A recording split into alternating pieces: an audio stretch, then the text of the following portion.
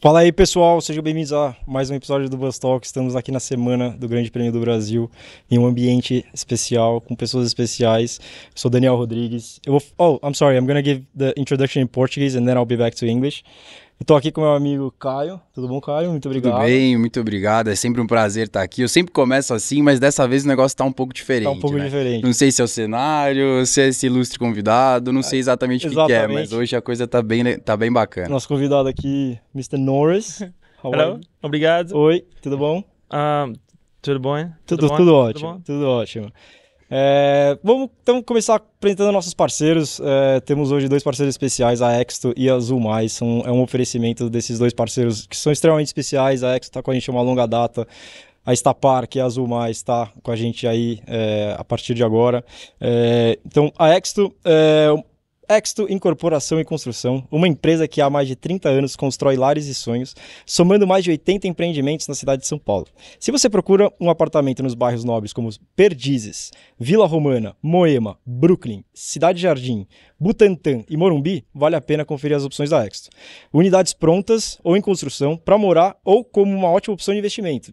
Isso é verdade, é melhor você ir lá falar com eles.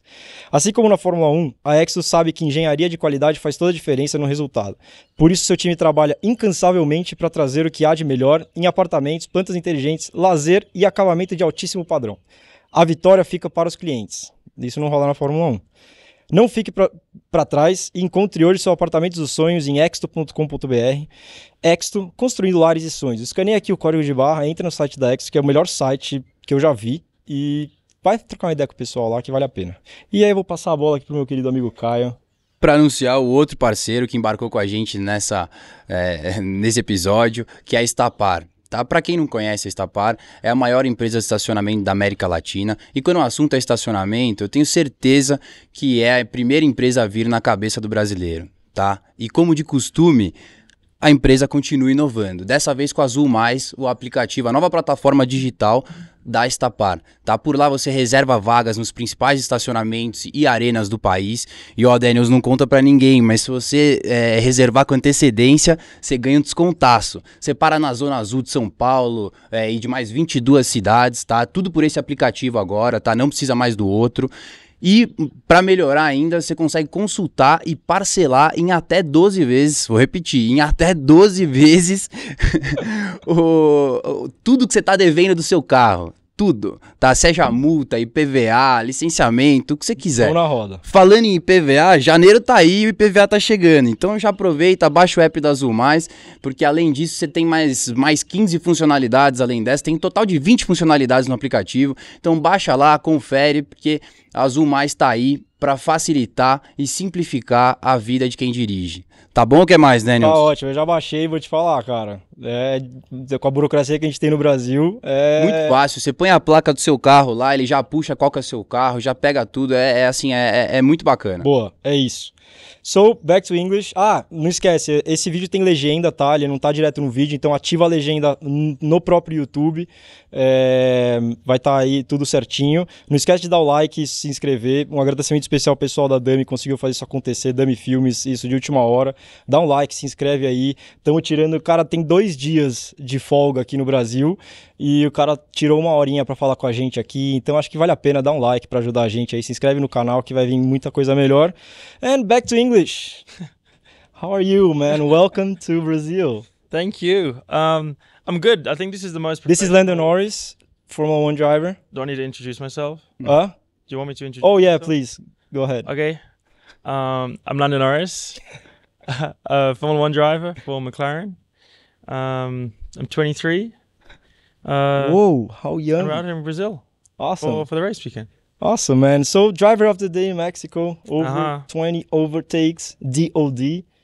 How?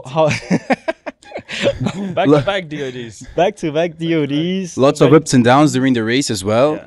Yes. Obviously, the end result was great from where we started.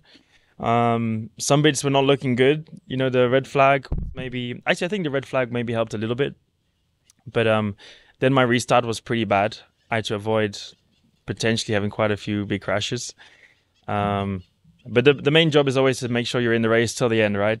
Make sure they're on the final lap and you see the checkered flag. So Yeah, that was priority. But then the race was amazing. To go from 14th to 5th, the pace was great. Was it your best race, would you say, or not? Best, I think, like best managed race. Okay. Yeah, it's tough because it depends how you see success, right? You can see success as a win or a podium or a second place, third place, or you see success as did you kind of maximize everything you could on that day?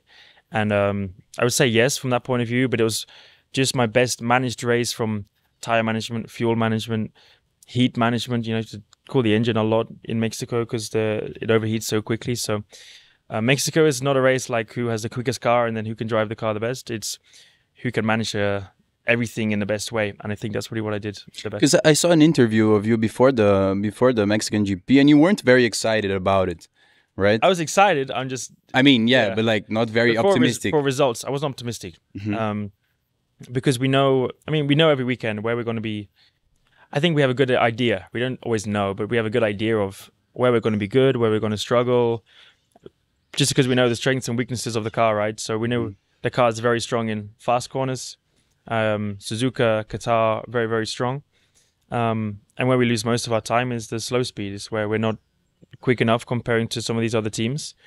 So when you look at Mexico from just the layout, it's a lot more slow speed and quite, 2-3 little sections of medium speed in the middle, but not a lot.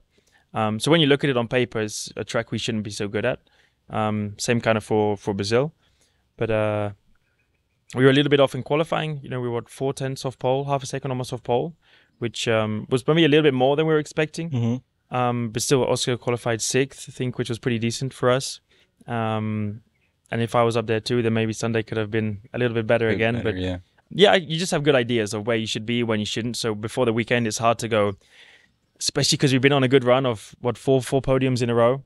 It's hard to, and as much as I wish to just say, yeah, we can be on the podium again, I'm always a guy who's quite honest and just like, I don't think we're going to be on the podium, but if it turns out we do end up, then it's great. It's a plus. It's a big plus, yeah. So I saw that Mexico, I think it's the track that you get the fastest speed. Yeah. Right?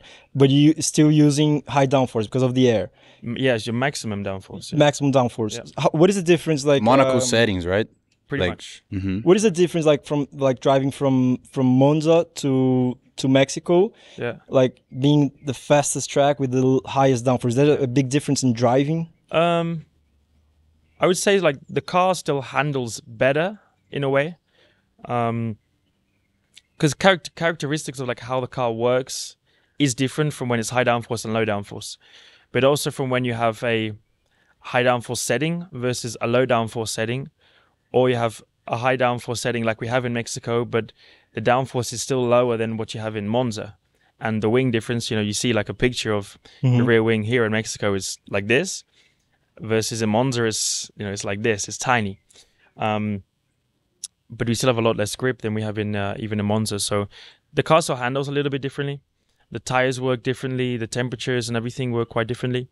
So you understand that quite quickly, but the big problems are like braking and how you set up the car with the downforce and the bottoming and things like that. So it's complicated, but I would say more complicated for the engineers rather than for me as the driver. Yeah. Talking more about the race, like when you on that second start, when you're falling off, you didn't have a good start, or was like something you were avoiding. How can you keep your head in place? Like, that it's, for me, looking from outside with any driver, I imagine like the driver like screaming like, no! How it's more like swear words and cuss words, but it's tough because I knew the pace was strong, right? And we already lost 2 positions because we boxed the lap before the red flag. So I lost to Sonoda and I lost to Hulkenberg. They stayed out, and then with the red flag, you get to change the tires for free. So we lost our 2 positions. So I was already a little bit like frustrating, but I thought I could still get them. But then it's tough because it's a long run down to turn 1. So as soon as your start is a little bit worse, you can easily lose more than 1 position, 2 positions, 3 positions. But I had the Williams on the right. I had a Haas, I think, or Alpine on the left. But both of them kind of didn't think of the other driver on the other side. So I'm in the middle, they're coming across. But it's tough because you don't want to back out, right? You don't want to be the guy who backs out and because you don't want that reputation of he's gonna back out. Because one day it changes and then it turns into a crash. You almost never want that I guess it was what happened in the first lap with the 2 Red Bulls and Leclerc, right? Yeah, I mean, this was just I'm not going to comment on that. But it's tough. But you have to have the mentality of, I still want to be there for the final lap and make sure if there's another red flag or another safety car, you still have opportunities to get it back, right? So sometimes you have to give up something to win something back in the future, and I think that was a lot about this race. But when I was 14th, like if you asked me at that point, do you think you can finish, I would say even in the top 7, 8, I would have said it was quite tricky to go from 14th even to the 10th, because to pass both Alpines, I think, the Haas, the AlphaTauri, that was only to get back into like 9th place. So it was I think difficult for anyone to think of, but just the pace was very strong. And there's still 40 laps to go. So it was right in the middle of the race. It was like lap 35. And we only had the mediums left, so it was like, do you think you can get 40 laps on the medium? Which was a bit, at that point we didn't kind of believe we could. But the Ferrari did a long stint in the first one. I think Charles did 30 laps, almost 30 laps on the medium. So that maybe give us a little bit more hope. But it's always hard. As much as you prepare for everything, there's still always a lot of unanswered questions until you get there. So it's difficult to, maybe be as prepared as what you want to be sometimes. What do you think about this thing that you can like change everything in the car during red flag? Do you think you should change that? It depends. Sometimes you win. Sometimes you win, sometimes you lose. For me, most of the time, I feel like I've lost out. Yeah. Just because I've been in that position, not because I think it's wrong or right. It just depends, because sometimes we box early and then 2 laps later there's a red flag and then you're like, well, now I've just missed 10 positions. But sometimes you'll be that one guy who stays out on a hard tire and does a really long first stint. He comes out and you're like, mega, free pit stop. And so it's tough.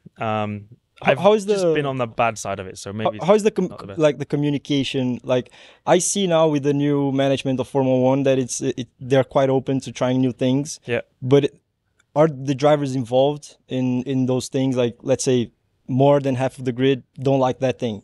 Like, do you communicate and they listen and try to change?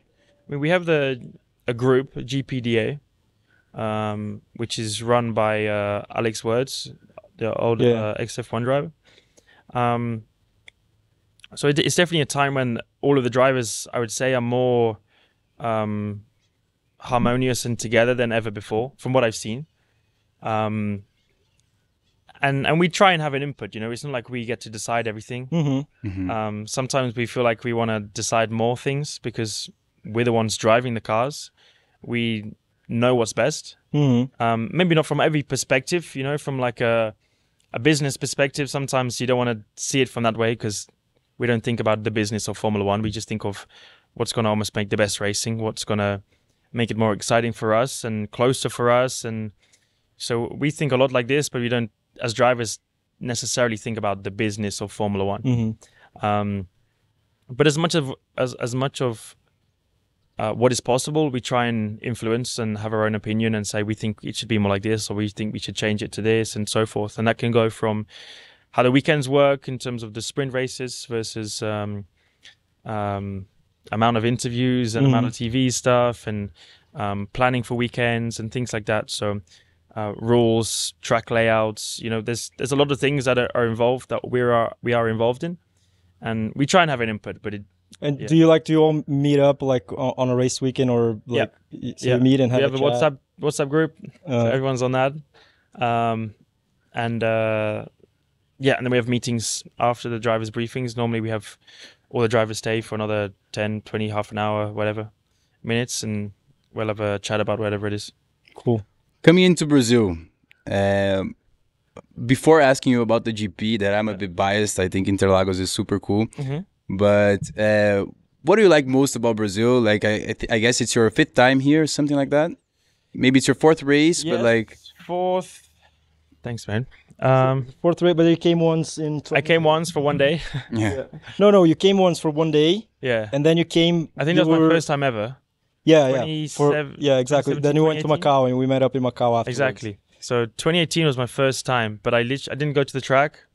I arrived, they canceled the test, and I went straight back home. So I only went to my hotel room and back to the airport. He got to the hotel room, got in the bathtub. Yeah, I had a bath. He was reading the Then got a text, it's cancelled, and that was it. Then we were in Macau. And then we went straight to Macau. Yeah, I was with Dev in Macau. The Macau. first few days, but I ended up doing all of the Macau race. You were lucky there because the car was there, right? Like Yes. you were planning to go to Macau, and then the test came up, and then the test was exactly. cancelled. So I was lucky for Macau, but still, then I missed like at that time was still one of my first times in a Formula One car. It was out on a new track that I'd never been to before, so I was looking forward to it. Of course, everyone's going to look forward to it. Then you get there, you do the whole plane journey, and then you're like, yeah, it's cancelled. And then I left. So Let's cross the world now. yeah, then I have to go all the way back to Macau. So yeah, maybe 4th or 5th time. But what do I say is the best? Apart from you guys. Thank you, man. What is it? I wouldn't say I've explored a lot of Brazil. Yeah. I'm not gonna lie. It's not like I've done loads of things, but out of the few things that I have done, which is say coming here or going to support Palmeiras, Churrasco, Palmeiras barbecue. He's São Paulo. He lost. you're not- He lost Yeah, I five. came in late to this party. I They lost couldn't. 5-0 to us last week. Okay. Sorry. Keep going. it's alright, mate. But like doing that, like I've enjoyed all my moments here, you know. So from the people that I know and the places I've been, the food, you know, the restaurants and stuff, it's a bit of a different experience to London or a lot of other places in Europe. And that's normally what you like. You like the difference. Mm-hmm. A lot of the places when you go to Europe are kind of the same-ish. So when you go to somewhere else that's different and a different vibe, then it's enjoyable. So yeah. How would you describe like the people here, like the fans, comparing to other places? Like not necessarily comparing, but you have the feeling that that Formula One has been around in Brazil for a long time. You know, you have that like historic feeling. Maybe because of Ayrton. I don't know if it's just because of him or what, but you have the feeling that the F1 fans here really love Formula One. And they have done for a very long time. It's not like it's suddenly a new audience because of Netflix and all of these things. It's not like suddenly it's like this. I feel like for many, many years, it's been one of the places that the fans and people here have been most interested in Formula One. Yeah. So you get that historic feeling that people are there because they love racing, they love the smell, the sound, they love to watch the races. They're just like more raw passion, I would say. But also lovely. I mean, I don't know why, but I would say a lot of supporters here. You know, when you do the track parade, there's a lot of people who are shouting my name and supporting me and cheering me on, which is always a nice thing. Which is always nice to have in whatever country, but here in Brazil again, because of the history of support of Formula One drivers, then it's I agree with you, and I guess that you know, like back in the day, you know, at Ayrton times and, you know, all the other drivers, Nelson, Emerson. Yeah. I mean, these guys also helped to give Brazil, like put Brazil in the map, you know. Yeah. Not only Pele did it, but like Formula One is a completely different sport, you know. Football is a bit more popular. Formula One is a bit different. So like for like Brazilians to win like a few world championships. Senna came in a time that the country was going really bad, like politically and stuff. So he was like helped the whole. He was kind of the only like the moral of the hope. country, you know. Yeah. So I think of course it is. Yeah. I mean, and he's a world hero. I mean, not only a Brazilian everyone knows hero. that too. Yeah, exactly. Like Hey, you go to the McLaren pit stops. There's always a picture of Senna there, and Exactly. I mean, and if you go to like Japan, like he's still kind massive, of bigger there than here in Brazil. Of course not, but it's pit stops know the boxes. Sorry. no, but I know what you mean. Yeah, but like that's I think what makes it special, right? That they love Ayrton, then they love racing. I think Ayrton was special. Of course, I never knew him or anything, but when you hear the stories about him and things like that, then you knew he was a very special person. For someone to have the influence on a whole country, I think it's quite unique. have you seen like the video of his funeral?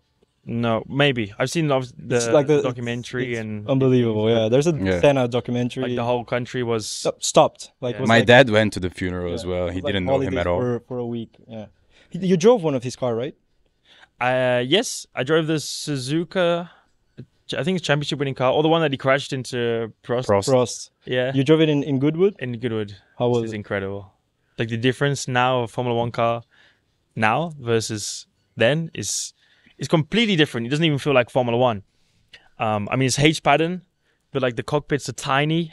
No, and Like you're, now there's a lot of space. shoulders off, But right? yeah, you're like, you can do this. Yeah, exactly. You can spread out, and like now you're strapped in, you can't move. Someone's overtaking, like Yeah, you can hit them out of the way, move the wing mirror. It's a completely different feeling. It's a lot more like raw.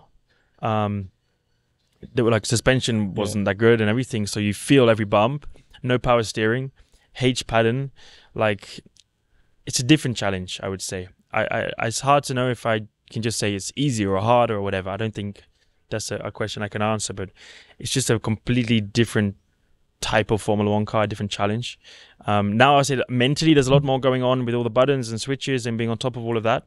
Then you didn't have all of it, but you had more things to focus on from a driver perspective of controls. So, but I was so scared. I hate driving other people's cars, just because it's not my thing. And so I was like, I'm so nervous to drive it. like to damage it. And to do anything, especially in Goodwood when people are watching. I'm like, don't mess Whole it up, world's don't mess it up. Did you sign it or no? No, I wish. I still want to go onto a track Yeah.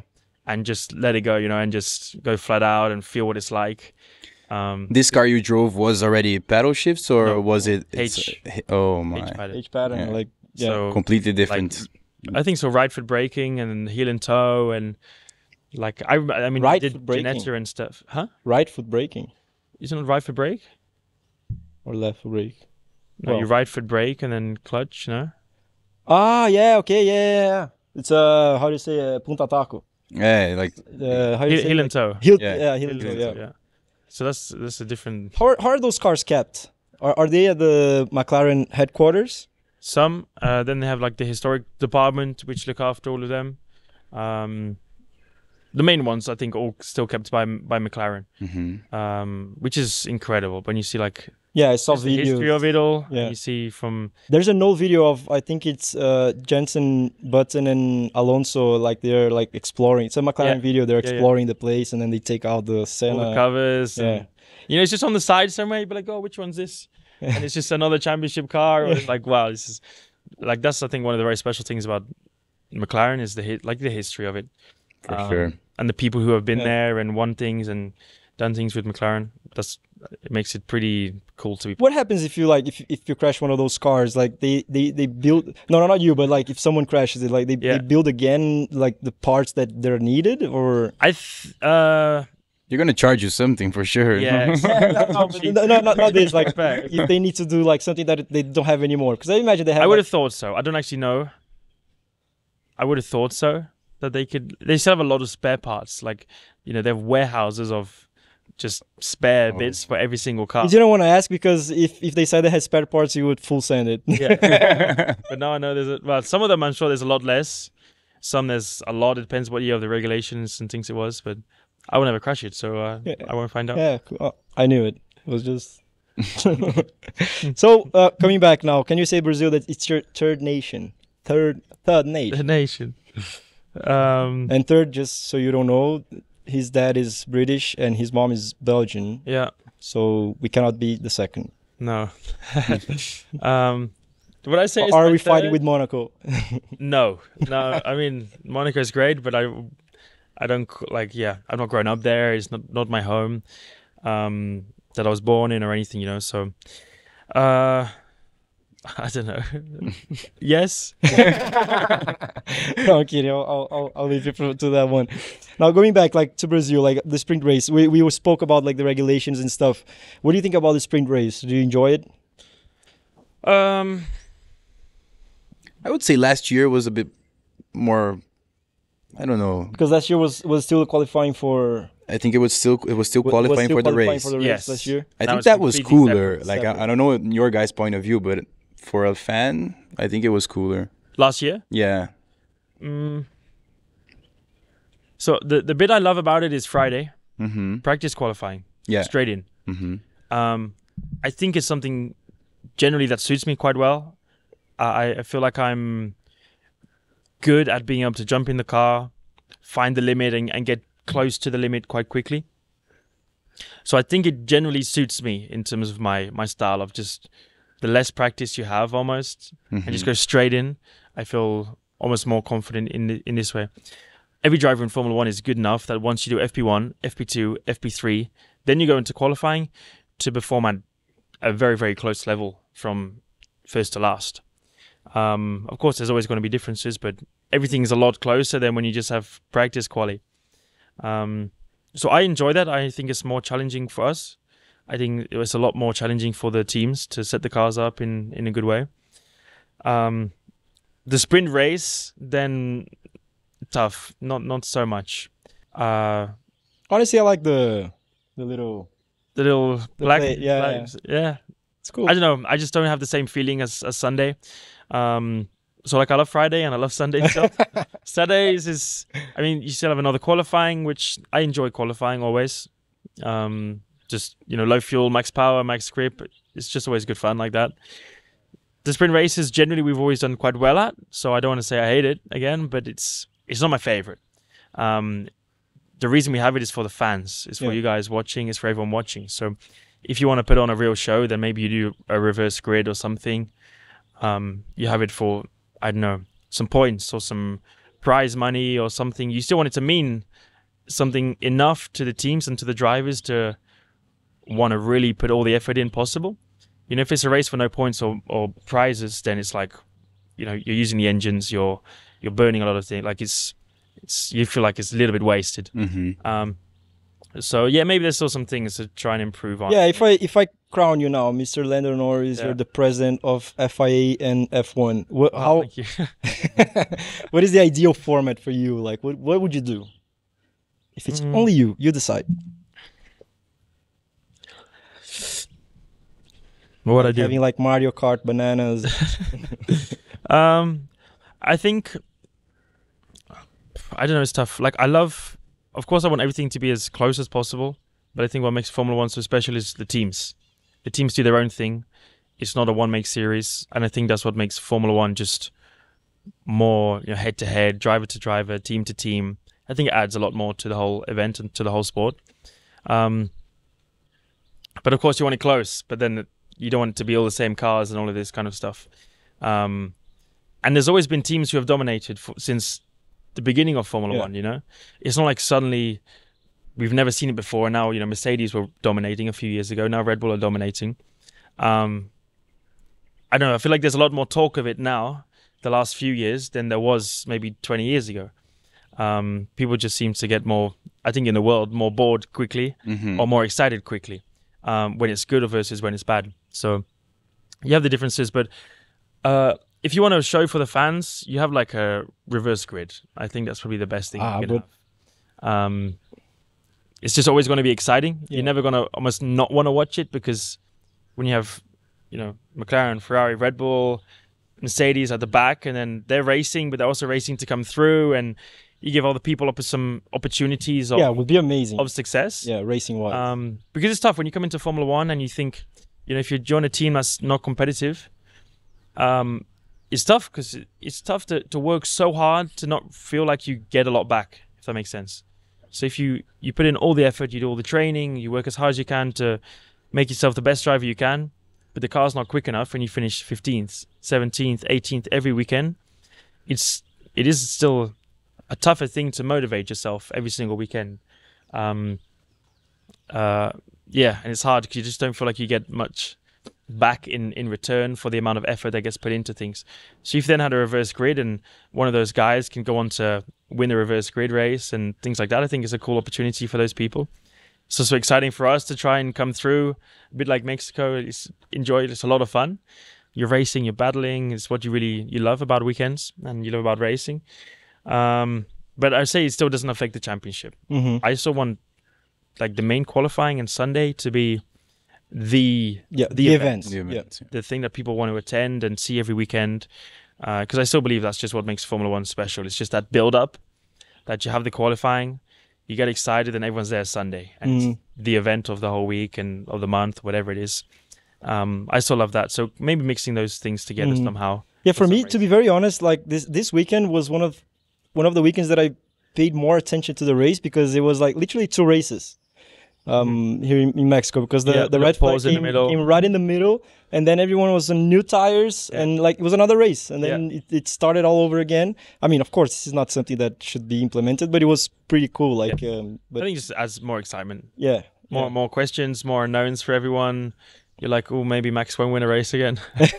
You get excited for that nowadays. Yeah, exactly. More than will he win? You're like, oh, come on, maybe he won't win again. So, yeah, I think it was a good race, a good event.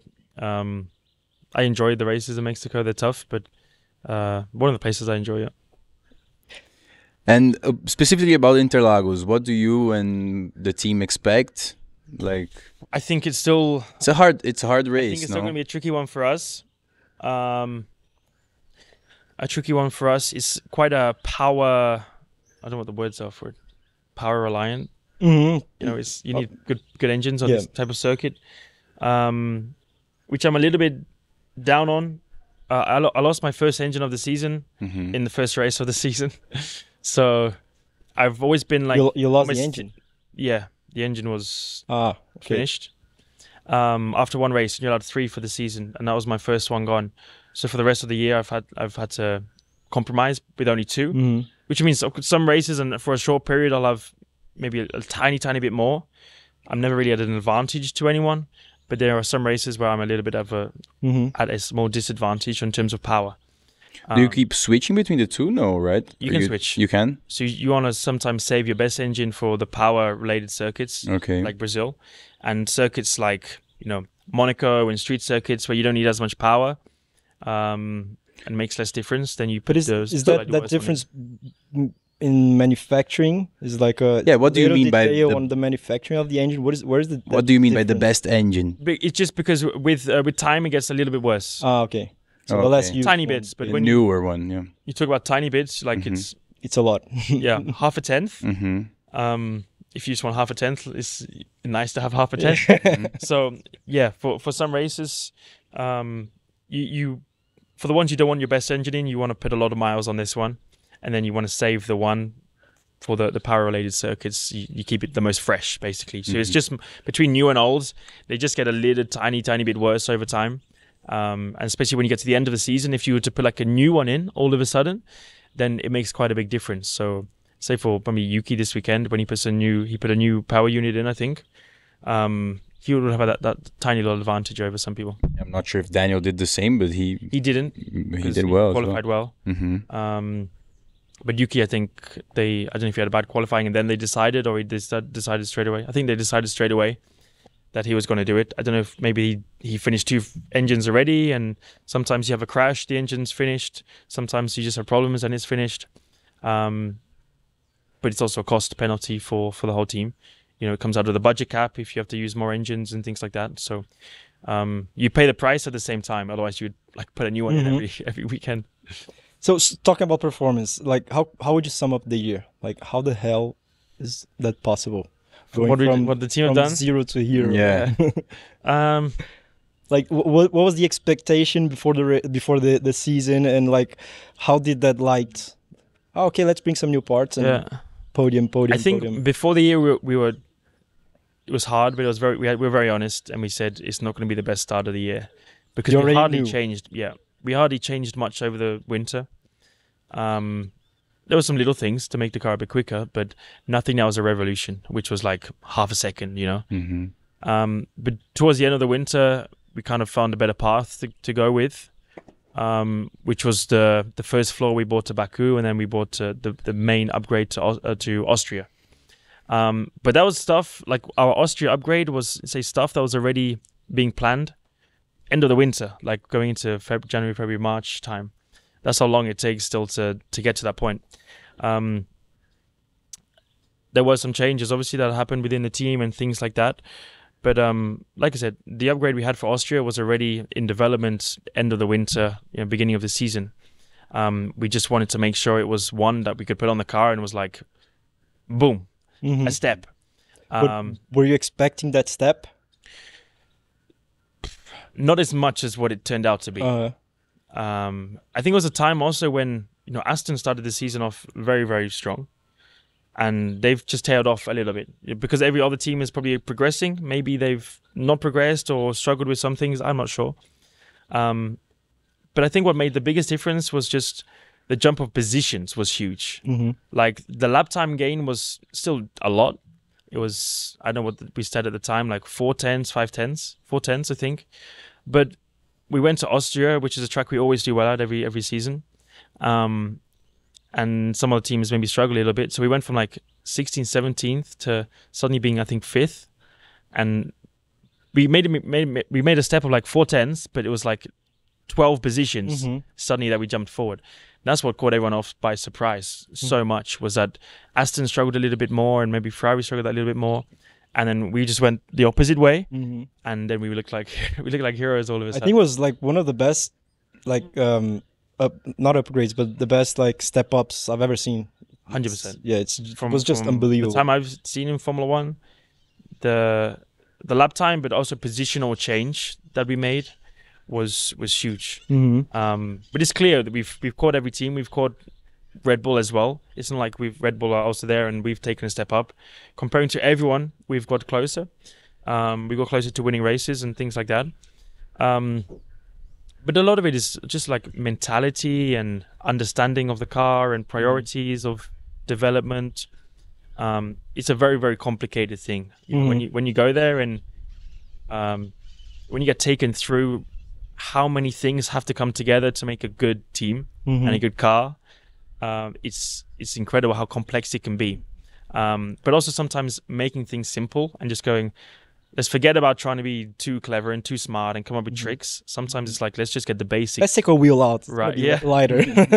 Instead of trying to do this like the magic every now and then, sometimes it's good to just go, right, let's reset. Let's try and understand things again.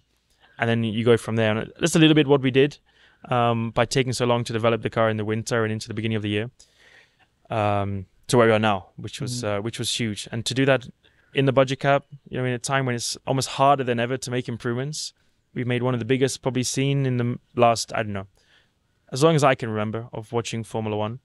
In terms of going from where we were to where we are now is huge. Yeah, talking about like complexity and development, like people don't really know the complexity of Formula One. Yeah. Like when I'm watching races with friends, they don't really know, like, understand the difference between like Formula 2 and Formula 1. And then I say, listen, this Formula 2 car, they use it for like, I think it's 5 years or 6 years, the same car, the team has 2 cars.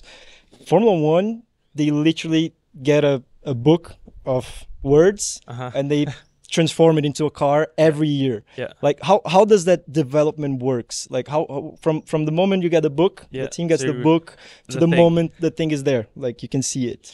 That's a long period. It's a long time. Because obviously you don't just get it at the end of the year and suddenly you go, okay, we have to suddenly create something, you know. Already for say 2026 is the next regulation change, and there's a lot of changes with the power unit and engine side, but also some things with the car. Just so people understand, like the regulation, the main regulation is it lasts what, it's 4 years, 5 years, something like that. 4 years, 5 years. So when you see like differences in the car, the big differences, it's that change of regulation. But in the middle of that, there are like updates to the regulation. Yeah, exactly. So there's things every year, kind of, which are updates which the team have to comply with. Then every few years, just because of science and development, there's like a safer car that everyone needs to go to, or a more efficient engine that everyone has to go to, and things like that. It's getting windy. Yeah, it's getting windy. São Paulo, welcome to São Paulo, guys. But it takes a lot. It takes years. It's not months. It takes years to be ready to be on top of all of these things. And there's a group of 800 people, but from a lot of different departments that work on all of these things. But like, they go from the drawings. But like Formula One or each team? McLaren is around this number. 800. Some people less. Some people maybe more. Like Red Bull, Mercedes, Ferrari probably more. But 800 from a lot of obviously different departments. Yeah. That's probably including. I don't know if that includes marketing or not include marketing and things, but. There's a hurricane coming. Technical problems. But there's so many people and so many clever people that, like you said, take literally words of it can't be bigger than this and it has to be like this shape and this and so on, and transforming that into their own idea. And then you have every part of a car, right? So it's not just who can make the best front wing, but the front wing has to perfectly work in harmony with the middle part of the car, the floor, the side pods, the engine cover. Then that has to work perfectly with the rear wing, the rear brake ducts, the rear diffuser. You know, like everyone works in their own department, but everyone also has to know what everyone's doing and put this together with this together. Like it's such a complicated project. Like a puzzle. It's a puzzle, but everyone works on their own thing, but also needs to understand how the puzzle's going to come together. And you almost don't really see the puzzle come together until, you know, maybe a month or a few weeks before, when it has to be actually revealed to the world. But like the teams receive like the updates and regulations like mid-season, more or less, for you to start Sometimes to it can plan. be mid-season. Yeah. It might be suddenly a mid-season because you always want to push Prepare the car development yourself, as much as possible. So sometimes there's like a gray area, which you try and push, and then maybe the FIA is like, you have to do it like this, and then everyone has to kind of change it a little bit. But it's tough because Formula One is about development, and it's about teams and innovation and technology. I think that's what makes Formula One so special. It's a world leader in terms of technology and innovation from this department. Yeah. You know, it brought the carbon tubs to the world, Formula One and McLaren, and a lot of technology, and especially from like the power unit side of things, that is in everyone's cars nowadays. A lot of it is led by Formula One. For sure. And Formula One engines are some of the most, or I say, the most efficient engines in the world. Because it innovates and it's a leader of these things, in essence is also helping change the world and make better things for the world.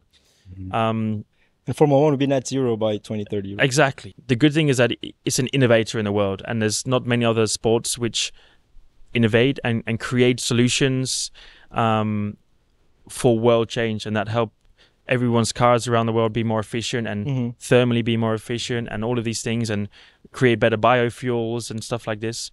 There's a lot of stuff that everyone has in their cars at home nowadays, which have been led and changed because of Formula One, and I think that's just something very special. I was watching the race this weekend with a friend, and he was like, "Oh, it's so sad that Formula One will be electric one day." I said, "No, it's not going to be electric. No, I hope it's not. They're not going to kill the combustion. I hope it's not. We all hope not, but the intention is not to kill the combustion, but kill the pollution." Exactly, that's the problem, right? That's the problem. But we're getting there. You're ready. Like the fuels we use now are some of the best fuels you can use in the world for efficiency. But there's every section of, you know, the fuels and engine and the chassis and strength of things and safety. So many things come from Formula One. And at the same time, you want all of this, but you want to push the limits of every single one of these subjects to create the quickest and the best car you can design. Yeah, I wanted to know. Let me just ask one question regarding the development of the car.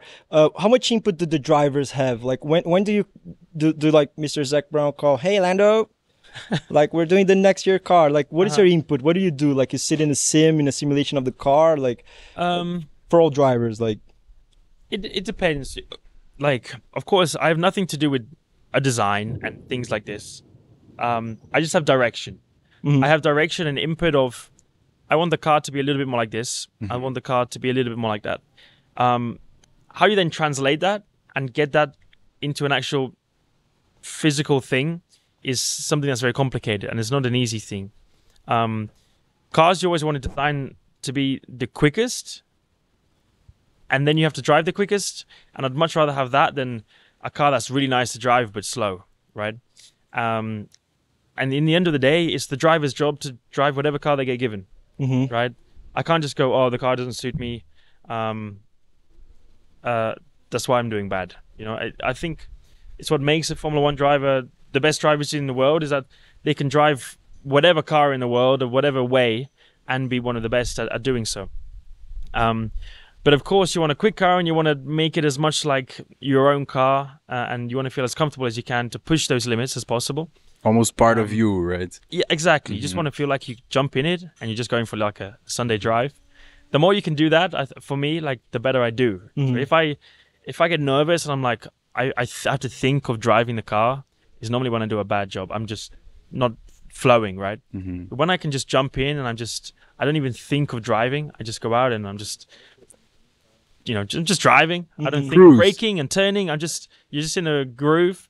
Then that's normally when I perform at my best, and that's when I'm most comfortable. But yes, there's things like, I want the car to be better off the brakes, or I want to be able to brake later and the tires not lock and things like this. Then there's certain things that they can maybe do to lean in that direction. But it's not like I go, can you do this? And then next weekend they're like, there you go, Lando, and here it is. It's not as simple as that. Because in the end of the day, you just want them to make the quickest car. Quer fechar aqui atrás, ó? Se der pra fechar aqui, ó. Acho que é melhor. Well, if you've seen a race in São Paulo. Yeah, like I mean, I'm not sure about you, but I hope it rains. Yeah, I hope it does. But so, I mean, going back to that question, I mean, I want to know about like Lando off the track, and also like about mental health. It looks like I've seen past interviews of you saying that like you really do care about mental health. And so how do you treat, like how do you take care of that? And I mean, physical conditioning, everything. I mean, so a lot of it just comes, I'll start with the physical side. I think physically Formula One is a lot harder than what people think it is. It's quite specific, it's not like you just want to be big and muscular and all this. That's not how it works. There's certain things you need to be very strong in, from like your neck and core, your legs. You need to have more resistance, right? Like, yeah, exactly. More than... and again, if you're thinking of these things while driving, you're thinking, oh, my neck's going, like, you're going to be driving slower. Fact. So there's a lot of specific things. That's why I don't look the biggest guy in the world.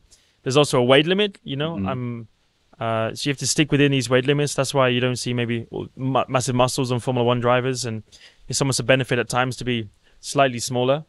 So there's a lot of that, and a lot of it is being able to deal with heat very well.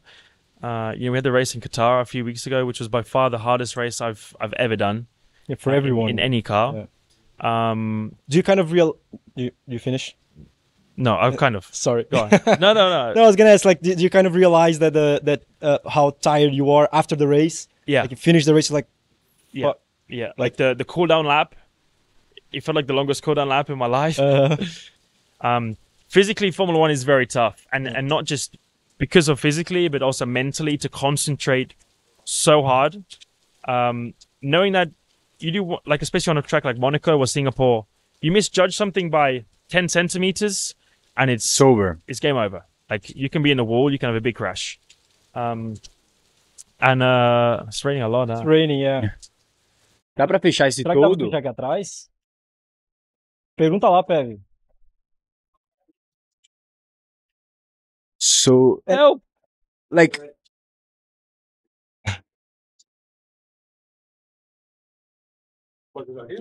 Pode. If we knew it was this easy, right? We could have closed before, no? But I mean,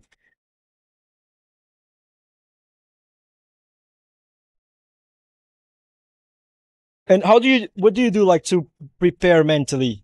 Like, what is your mental process?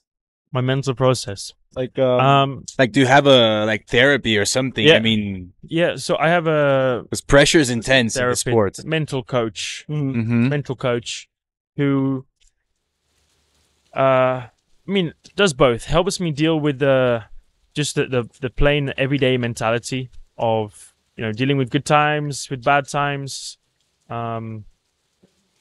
because I struggled a lot, like, especially when I first started in Formula One. I struggled a lot when I was bad. I freaking hate losing. I hate it so much. But I struggled a lot because when you think of, like, I was young, like 19. And when you're then suddenly into it and you're like, at times you think, I've never been, I'm not this kind of guy that's super confident and, like, I have so much belief in myself and all this. Like, suits some people, doesn't suit some people. It doesn't suit me. I've always been a very realistic, like, I don't think I'm good at this. I'm going to try, I'll do my best. But my mentality is like that, right? But you seem comfortable with that. I mean, you seem chill. I'm fine with it because it's just me. Like, I'm used to it. I've grown up with that. I feel like there's just so many stereotypes people feel like you have to be. And I don't think it's true. I think it's maybe some are better than others, and some on average are better for different sports and all these things. But I think if you understand how you work, as long as you understand how you work, whether it's different to everyone or not, if you understand how you work and what's best for you, what isn't, I think that's the most important thing. Then you can work in whatever way you want. You can think in whatever way you want, as long as you know how to get the best out of yourself.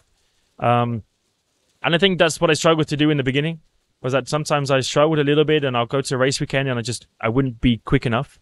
And I just think like, even then I was like, what happens if the next race I'm not good either? And then the next one. And like, then I'm like, what happens if I'm not in Formula One in 2 years? Like, what do I do? I'm not good at anything else in life. And like I got to the point of thinking about all these. Not even golfing, apparently. And then you're thinking of it every weekend. I'm like, I hope I'm better this weekend, because I don't want to deal with just the pain of not being quick enough. So I did struggle, and then it's just playing on your mind 24/7. You're like, what should I have done better? How can I do this better? How can I do that better?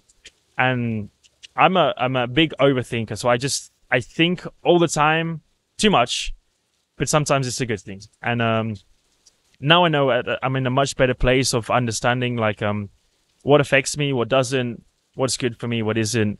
So I'm always very happy to, like, people know me, I guess, a little bit for criticizing myself a lot. Yeah, a lot.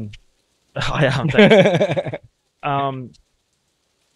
And I get like there's like you shouldn't say bad things because then you believe in them and all of that stuff. But I get that a little bit, and I 100% agree with certain things. But also some when I just like Qatar. Like people don't want me to talk about Qatar, but I'm happy to talk about it. Like I messed up both my qualifyings. I should have been P2 or P1 at worst. Like I would say easy. I should have quite easily been able to do these two things. They became very costly and I was so annoyed at that time because one is for a P1 or a P2. Like how, my job is to go out there, not to make mistakes. And then when I'm quick enough to be in that position, sometimes all you have to do is lift 1%. And, you give up half a tenth. And even that, I still would have been good enough for P2 or P1. And it's hard to drive under the limit sometimes. And I'm not that kind of guy. I need to still adjust. And I think it's one of the things I need to focus on is sometimes settling for not being the best. Like not being the best, but like not going for pole or not just trying to win. And I don't think I always try and do that, but sometimes I do. And sometimes it's, can you drive at 99% today and not at 101 kind of thing? But 60% of the time, 101% works, but then the other time you pay the price. But I was frustrated because I was like, this is our opportunity to maybe win a race, to be on the podium again. And I know what I'm capable of. I knew I was capable of being on pole or being second place in qualifying. So, of course, I'm not going to be happy. Like, I struggle to just come in there and go, yeah, I made a mistake, wonderful. I look forward to tomorrow. I was annoyed with myself, and I was just, disappointed with myself. I remember when racing F3 that you thought you were expecting to qualify pole by like half a second. You qualified pole for like 2/10. And you were like angry, like, Yeah, but it's just, I think I don't know if it's the same with every driver, but you know what you should have done, right? You have that feeling of, I could have done better there, 100%. And I could have done better, I could have done this. So when you come in and you're like, of course, when you're pole, then in the end of the day, you're just like, I'm happy. But when you know you should have achieved something and didn't, like that's what hurts, right? That's what hurts you as a competitor. And I'm the competitor. I want to win everything. I hate losing. And that kind of mentality behind it all. So I get very disappointed with myself when I don't do the job that I should have done, but I don't think it affects me in a bad way. I maybe talk a little bit less with people because I'm just like, shut up. But I'm also just like, again, I overthink. I'm like, why did I do that? I should have done this. Like, all I needed to do was lift a little bit and just give up something to achieve it. And that's just one of the things generally that I'm working on. But at the same time, I think growing up, being so hard on myself has helped me definitely become a much better driver than what I would have been if I was like just not hurt by losing. And I think that the hurt of losing is a painful one. And I think that drives me and motivates me to think about things very carefully to make sure it almost doesn't happen again. I sort of went on to then have some good races and finish on the podium and things like that. But it's just those missed opportunities. You're like, damn, if only I lifted this much, or I kept within the line by this much, a different what decision story it would be. And that's just frustrating. Like that hurts me, but it's not in a bad way. It's just I'm just thinking of it so much, and when I think, then I don't want to talk and all of these things. But some people deal with it better than others, and I think I'm maybe a bit on that worse side of it. And of course, when there's always TV and cameras, like it's hard to just go straight into interview. You know, how was that? You know, and great, and smile about it and be happy. And I think it's the same in any sport. People hate losing. And if you had a microphone in front of someone 1 minute after every football game and after every tennis match and after like losing a the final, guys don't just come in happy and complacent, like, you know, oh yeah, I'll do better next time and blah blah. Like, I think it's a good thing to be tough on yourself and those things. And I think it's made me who I am and made me a better person and better driver. But of course, there's always things I want to improve on and do better on and all those things. But working with like the mental coach on these types of things is, for me, helped me a lot and very important. Yeah, and again, help me. Do you ever cry on those situations? Cry? Yeah, like get into your room and just like, fuck! And, you know? I know, I don't cry much. I think I'm a slightly emotional guy at times, but not emotional in the sense that I cry. Like, I don't cry over movies and things like that. I'm not that kind of guy. But I say I'm more just shout and like anger rather than cry. Or crying of desperation or no? Nah, I would no. Not even like when you won like the junior championships or something. I mean, like. Yeah, I mean, I cried when I was younger. Probably, yeah, I did cry when I was young. I know I've known Danny since 2016 January, New Zealand. No, I knew. Really? That late? Not in karting? No, actually the first time I met you was when you were doing Ginetas. That I had I was working with another Brazilian driver, but we did like 3 races in the season. Yeah.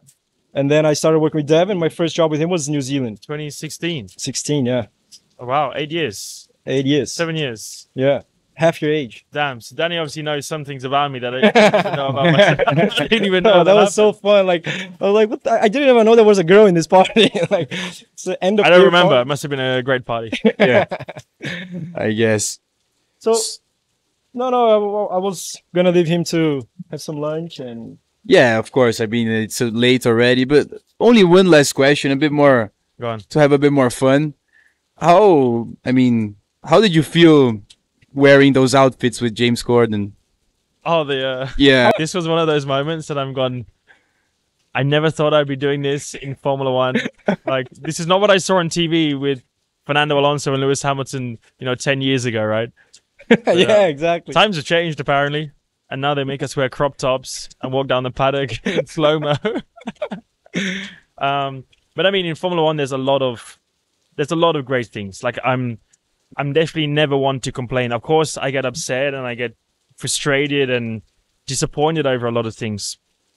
Some things I say wrong and I do wrong things, but that's never my intention. And for anyone who knows me, I think like I always try to have the best intention with everything, and I want to enjoy my life as much as possible. In whether I'm at the track, whether I'm in the paddock, or whether I'm at home, or whatever.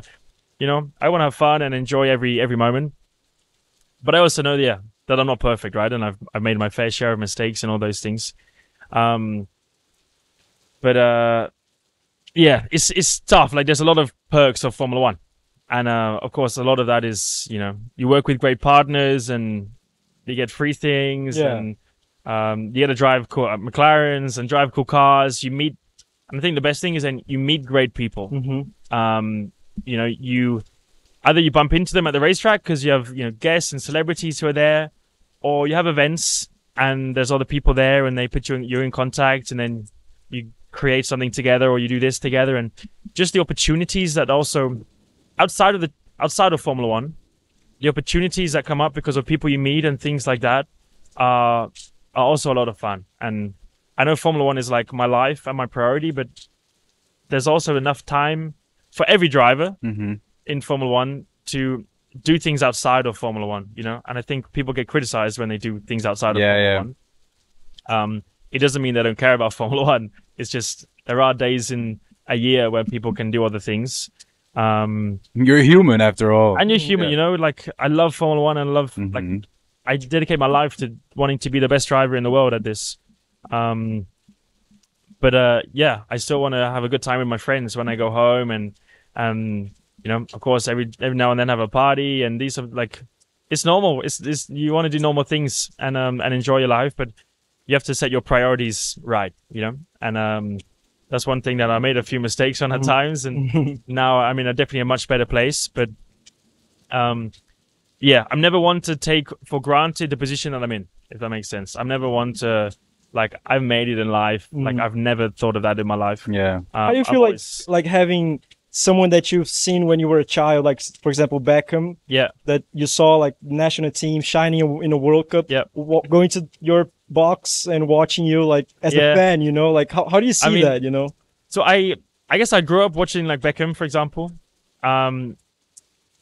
I knew of him. I didn't know, like, that much about him, right? Yeah, you're not much. And now I've watched the Beckham documentary, and, like, I didn't know personally. I didn't know how big he was. Like, probably for Ayrton to Brazil was kind of like Beckham and England, right?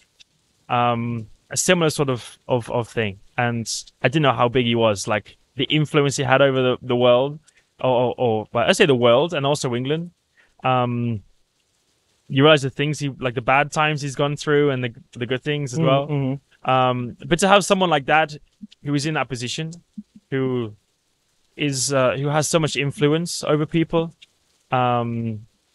such a hard worker and a dedicated guy his whole life to that job. So then, like, eventually being in my position of, you know, meeting him and having chat and kind of just being like mates, and him being the position of a fan, like, and him like watching my pit stops and like, you know, like it's wrong. I still find it weird at times. I do still find it, like, I still remember me being the kid watching it on TV, going like, how cool is that? How cool is that? Yeah. I was watching Fernando and Lewis 2007, and now I'm in that position. I mean, I'm racing those guys, which is weird, and I still find odd sometimes. But yeah, just being in that position of having influence over people, you know, like kids watching me and people watching me and cheering me on. Exactly. That's what I was gonna ask about Mexico. It was such like a very nice scene about the little Mexican kid, the kid, like crying when he saw you and all. Like, I saw that you were a bit like, you didn't know how to react. No, even I mean, like, I just still find it. I still feel normal, right? I still feel like I just love doing Formula One because I love to drive. That's why I can never call it a job, because it's not a job. It's not like I'm being forced to do it.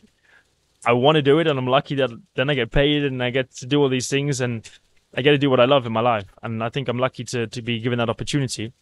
But when you have like a kid that, like, you know, that was me, what, probably 10 years ago, 20 years ago, 15 years ago, that I have that kind of influence on someone that I make them cry in a good way. Yeah, of course. And, you know, I make their day or their week or their month or year, whatever it is.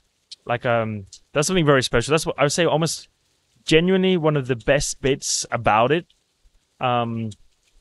is that it's seeing this response and having that feeling, which I think is very hard to match in any other way of life. Is having that feeling of making people happy. It's like such a rare thing, I would say, but it's like my biggest motivation, like my biggest thing that makes me smile every day or every weekend is when you have moments like that, when you're like, how nice is that? Like, you just made that kid happy, and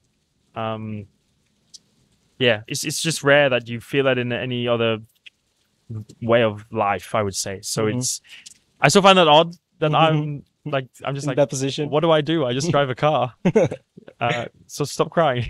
But it's still very cool. Still a long way to go, but where do you see yourself, like, after Formula One? Like, what is your I hope that's still a long time. No, it's for like, sure it is. But like after that, like what do you see? Does it cross your mind? Like I'm gonna be a golfer, or I don't know, I'm gonna live somewhere and. I mean, there's still plenty of things I want to do outside of Formula One. You know, I have my esports team, Quadrant. So I still have a big passion. I'm still a gamer, and I still love doing these types of things. I love golf. I love other sports. I don't know. Spend time with my kids one day. Probably, yeah. I don't know. And racing wise, like, is there any specific race or series that you envy? Like, yeah, I want to do. like I want to do endurance stuff. or I love Le Mans. Le Mans. Yeah, it's cool. the coolest. I mean, I love IndyCar and Indy 500. I know it's one that everyone speaks about, and it's Triple Crown and all of that stuff, but just doesn't tickle me No. the same way like Le Mans does. I mean, I did Daytona 24-hour 2017 with Fernando and Phil Hansen. I was there too. You were there, Yeah. and I love that. That was one of my best times. I love the team side of things. I think I try to be very much a team player, and I love, you know, like when you're on the podium and you have the whole team down there smiling and celebrating. Like, I love that, and I hate the reversal of it. I hate like when I made a mistake in qualifying or a race and I'm out of the race, and you come back and you're like, man, they have to rebuild the car and take it all apart and make all these new bits. Like, that thing gets me so annoyed. And then the complete reversal and the contrast of when you're on the podium, you're seeing them, you're like, damn, I just made them all proud. You know, that's like, it's a very cool moment. So my motivation is my team. And it's, they're very much the same way with anything. Like, the happier you can make them, the happier I am, kind of thing. Cool. Okay, let's So I guess that's it, man. Yes. Thank That's it. you Enough. so much for the have some interview. barbecue now and get ready for Another race. one. Another race. 2 races. Thank you very much, 3 races brother. to go. Huh? Thank you very 3 races much. to go. High five. High five, You're man. gonna leave me hanging. Cheers. Cheers. Thank you I very hope much. the Brazilian racing gods bless you. Yes. And With hopefully not this much rain. Bom, só não esquece aí de entrar no site da EXTO. Obrigado, EXTO. Obrigado, ZUL. Obrigado, Stapar, pela parceria aí. Vamos aí para mais um final de semana. Brasil, with one of our Brazilian drivers on the grid. And yeah, true. Valeu. Pega aí, eu não tô conseguindo. Sorry. Just a gift You have to remind you of it. from Buzz. From the Buzz. I know you like hoodies, so I'm a hat guy. I'm Buzz. a hat guy. Buzz hoodie. It's a bit big, but it's comfy. Just pretend I'm hugging you when you wear it. And also a gift from EXTO, which is our sponsor, This is amazing. our family sponsor. Another hat. Oh, more. Oh, You better have a couple of kind of hats. stuff. Talking Travel kit, travel kit. towel for you to, Oh, I was looking for one of them. to wipe. It's for my golf clubs, no? and for your racing notes. Oh, my notepad. I actually need a new notepad. Perfect. Now you have one. Thank you very much. With the pen, it comes with the pen as well. Thanks, guys. Thank you very much, man. Thank you. Obrigado Valeu, a EXTO, pessoal. obrigado a Dá o ZUL like Mais. aí, caralho, por favor. Só para uma última coisa que eu esqueci de comentar da ZUL Mais, além de tudo que eu te falei, você pode contratar tag de pedágio, sem mensalidade, contratar seguro, enfim, baixa lá, entra na plataforma, dá uma fuçada que vocês vão gostar bastante, tá bom? Os caras tá bom nisso, viu? Puta que Pô, tô pariu. gostando de fazer isso. Tô precisando arrumar mais patrocinador aí. Valeu. Pra gente anunciar. Obrigado, pessoal. Tamo junto. Valeu, abraço. Hasta luego. Fuck, man, the ring disconcentrated Yeah. a bit, man. Fuck, And the man. lightning, the thunder. I was like, No, fuck. and the thing's flying